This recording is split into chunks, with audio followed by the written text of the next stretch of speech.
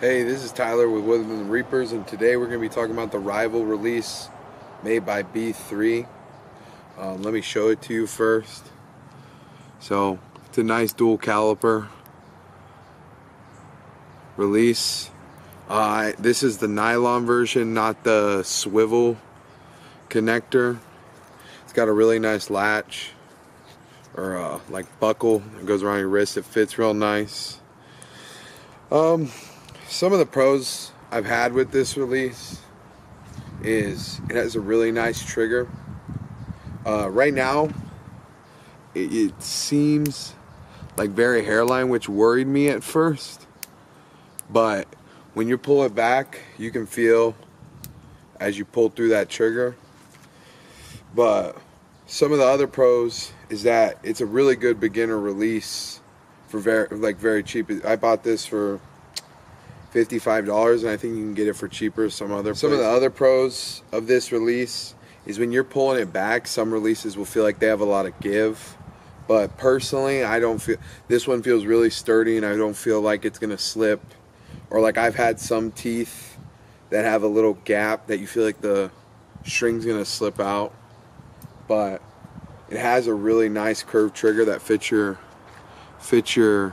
finger real nice. But personally, one of the cons for me, and this is just with this specific one, is I like the swivel one better in my opinion. I feel like it just keeps that string a lot more straight, even though it doesn't really matter because it's under tension. But another great thing about it is it fits all sizes of wrists. This can be used as a woman release or even a child release. So super easy to adjust the flex connector. All you need is a simple Allen key, and once you loosen that up, you can pull it through or push it down to whatever length you'd like. Usually you'd want it about here in your hand, but it's different for everybody.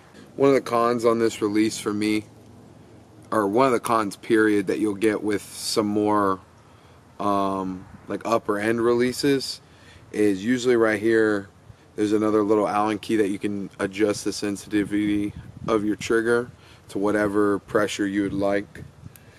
But I mean, it has a good trigger, but that would be a really good reason to get a more expensive trigger. I'm gonna shoot it real quick so you guys can see how it shoots. Shoots really smooth.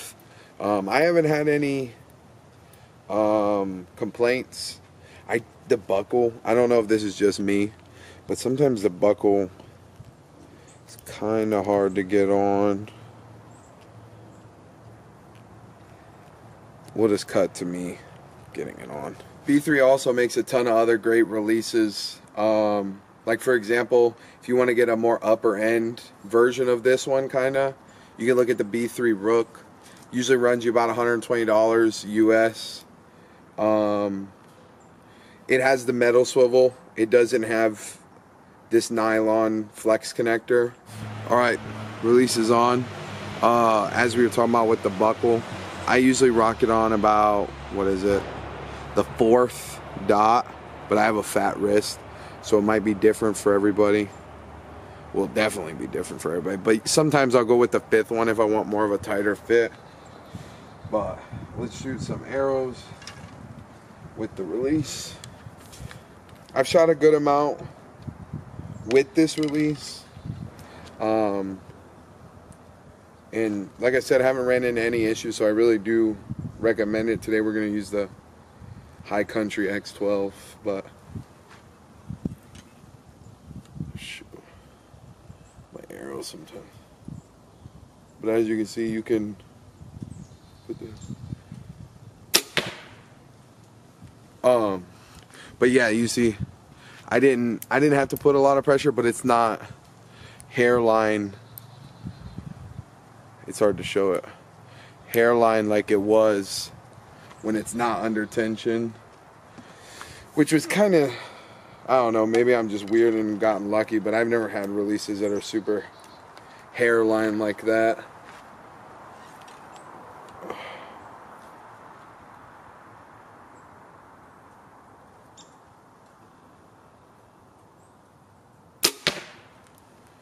Feels really nice.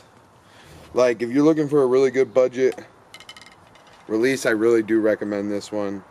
This is the best one I've had so far. I usually use True releases, but I heard a lot of good things about B3, and I decided to buy this one because good budget one. But I want to try out some of the ones with the metal swivel. Whenever I do, I'll make a review on that. But I recommend this release, especially if you're on a budget. It's really good for new archers and even experienced archers. But thank you for watching this review. Go check out some of our other videos. I'll see you next time.